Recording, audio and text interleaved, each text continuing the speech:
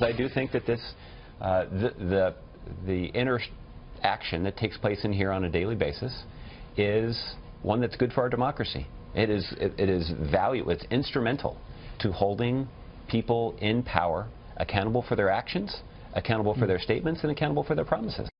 That's a man you probably know, President Obama's spokesman Josh Earnest, on the potential changes to the White House press corps. There has been some talk President-elect Donald Trump could scrap the traditional daily White House briefing. In fact, it's been 122 days since Mr. Trump has held a formal news conference. That's the kind of thing he once criticized his opponents for doing. Last night, he did hold a 30-minute off-the-record chat with the press pool inside his Mar-a-Lago mansion in Palm Beach. For more on all of this, we're joined by Rich Lowry, editor of the National Review magazine and a Fox News contributor. Juan Williams, you also know, Fox News political analyst and co-host of The Five.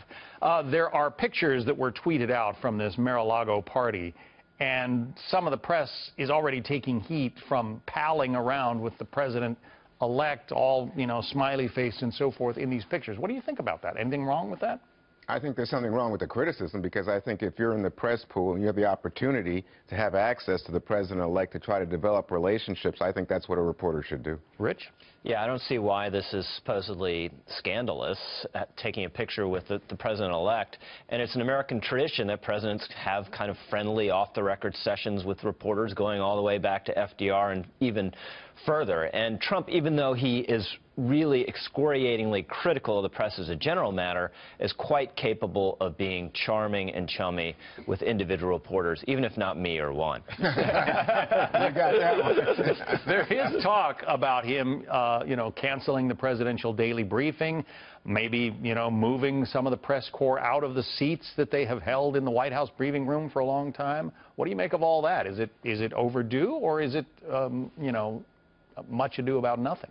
No, I find this troubling because now Reince Priebus, who is going to be the chief of staff, I think he told Hugh Hewitt that he considered the daily briefing to be sort of mundane. It doesn't always make news, and he thinks that really what we should be doing in the White House is the president should have occasions that are news-making, where news is broken. Or no, but I think that what we just heard from Josh Earnest at the top of this segment about accountability, about a daily accounting of what the president's doing, what he's saying, keeping promises, not keeping promises, I think it may be tedious at some point if you're watching C-SPAN and the like, but occasionally you get real news out of there. Well, let's play more of what Josh Earnest had to say about that, then I'll get Rich's reaction. But he was asked about Reince Priebus's suggestions that the daily press briefing might go away. Here's Josh Earnest again. The White House press corps has worked among yourselves to organize the seating arrangements in this room, and I certainly would recommend to the incoming administration that they collect and familiarize themselves with some basic facts as they consider what sort of policies to implement moving forward. The White House press corps, it has been suggested, you know, thinks too much of itself and perhaps considers itself too important in dispensing knowledge to the nation. I don't know. What do you think, Rich?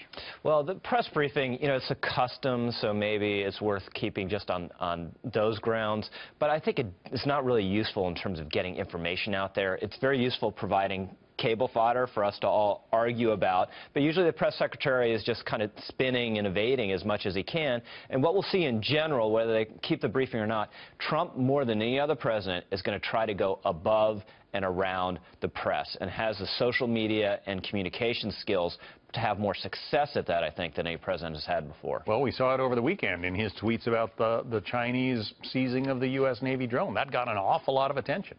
It sure did, and the tweeting is really his direct line, picking up on what Rich says. It allows him to go around. But, you know, my concern, and the reason I think it's valuable, is that you have to have accountability. And I think that as he goes around, he's not holding himself accountable. It's hard for the average American to do so. And I think that's where reporters play an instrumental and key role. I mean, when, you know, you look at the conflict of interest potential with the Trump administration, with his finances, when reporters get busy and start probing there, I can imagine that Trump will be tweeting, ignore them, or why don't we have some investigations into leaks around here, who's talking to these people?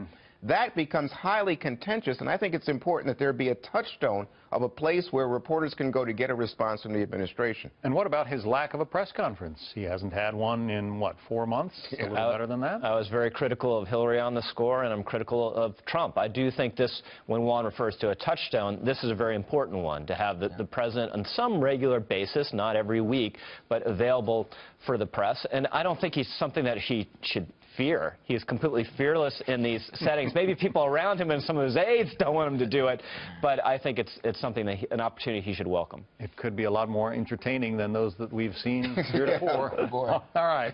Rich Lowry, Juan Williams, thank you both. Thanks, John.